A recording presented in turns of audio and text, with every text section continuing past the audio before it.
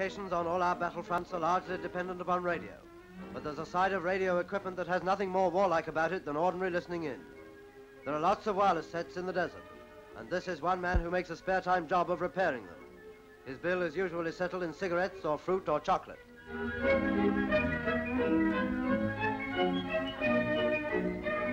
Another important aspect of the desert front is cooking.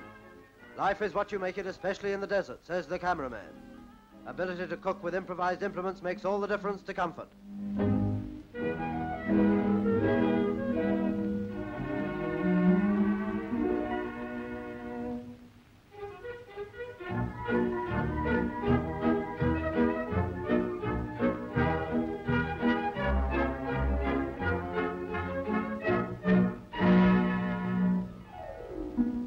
Well done.